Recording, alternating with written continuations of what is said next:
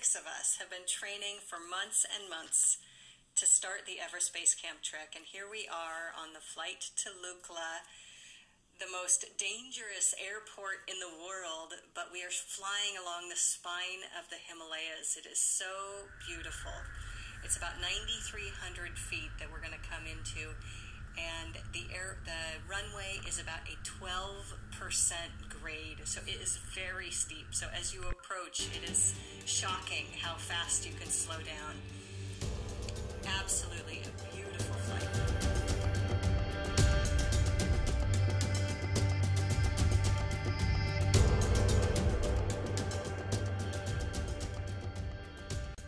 Lukla to Pading was our first day of trekking to Everest Base Camp. It was at 8,563 feet in the Kumdu region. I remember it being clear blue skies and gorgeous mountain views. One of the easiest days of trekking on the whole trip.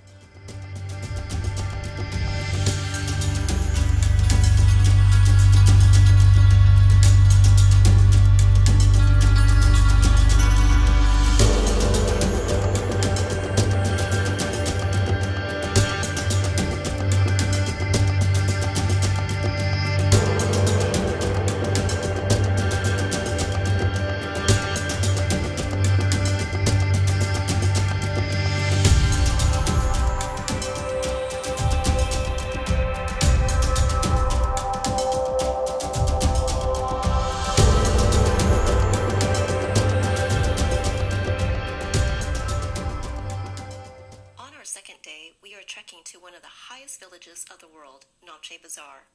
The trek takes you along small villages where you see children playing and many small vegetable gardens before you reach an entryway that takes you to the central village. The mountain views that surround the village is spectacular, perched around the mountaintops.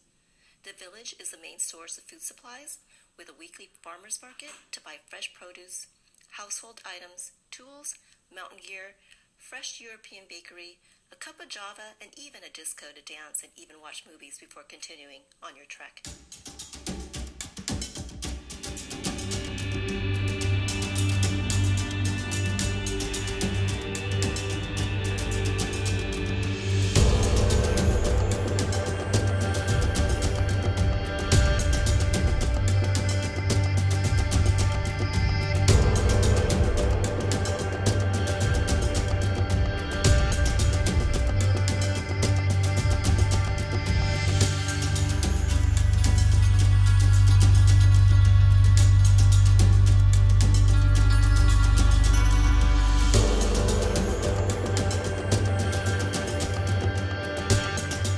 After a good night's sleep in our lodge, we started day 3 with an acclimatization hike. Acclimatization hikes are key to helping prevent altitude sickness. We ascended about 1,000 feet above Namche to dizzying heights and stopped at Everest View Hotel, known as the highest hotel in the world. This hotel was designed by a Japanese architect with a terrace that opens up to spectacular vistas of Everest and Amadabam. We stopped here for a hot lemon tea break before descending back down to Namche. The view from the summit ridge was absolutely breathtaking, with over 4 miles across the valley to the high mountain passes.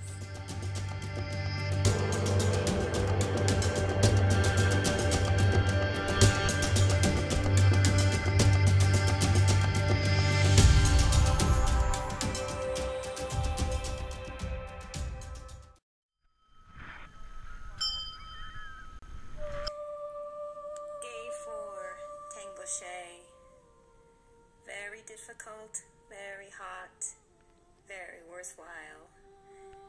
If you're looking for a spiritual experience, the Himalayas are one of the best places to find it, and hiking to Tengboche is well worth the effort.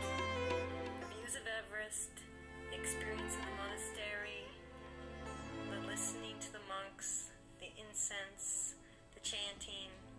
This is where some of the magic happens in the Himalayas.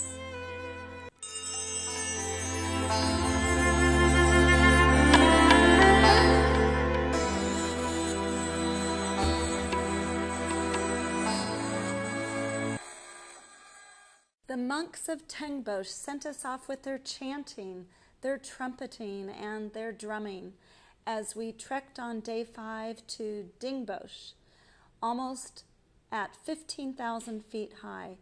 Along the trail, we passed prayer rocks, we passed prayer wheels, prayer flags, and we were absolutely taken in by the incredible panoramic views of the mountains surrounding us.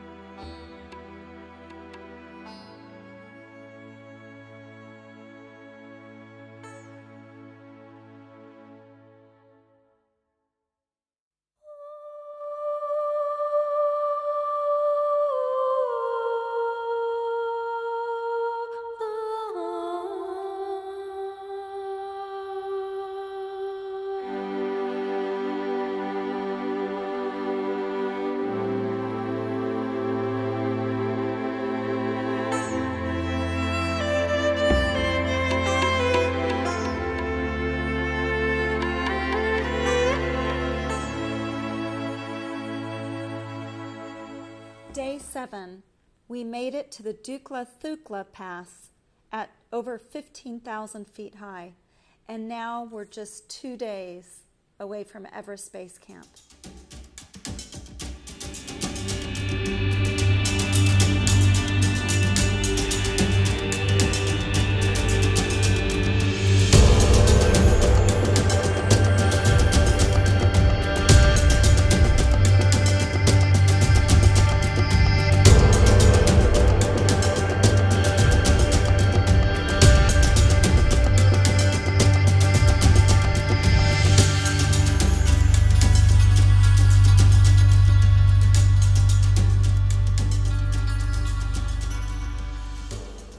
It's day 8, and we're trekking towards Lubushe, which is at 16,200 feet at the foot of the Khumbu Glacier. From here, we only have 5 miles to go to base camp.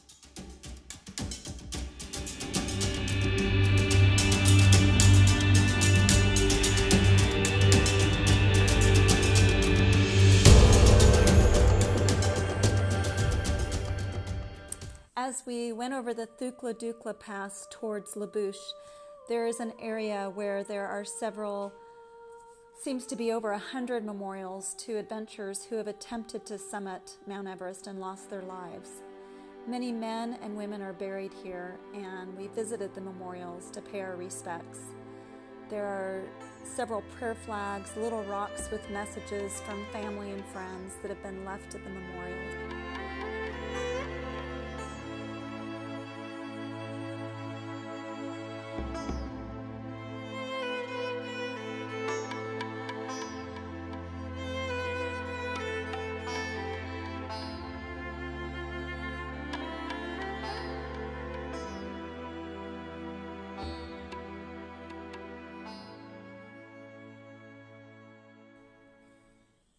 Every day of our journey has been remarkable, and today is what we came for. We made it. Here we are at Everest Base Camp. As you look around, you realize how unique it is to be here. This is where those that summit come to start their journey. I originally thought that this would be the only time I would see Mount Everest in the Himalayas. Now, looking back on our trek, I hear the mountains calling me back.